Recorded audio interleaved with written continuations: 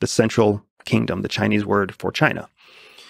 So they're the strongest. They're the most powerful intelligence service in terms of reach. Most assets, most informants, most intelligence. So it's deeply integrated with the citizenry. Correct, with their culture. You know what a Chinese person who lives in Syria thinks of themselves as? A Chinese person.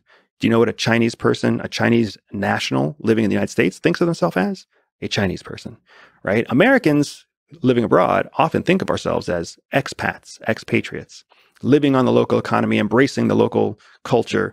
That is not how Chinese people view traveling around the world. And by the way, if I may mention, I believe the way Mossad operates is similar kind of thing, because people from Israel living abroad still think of themselves as Jewish and Israeli First. first. So that allows you to integrate the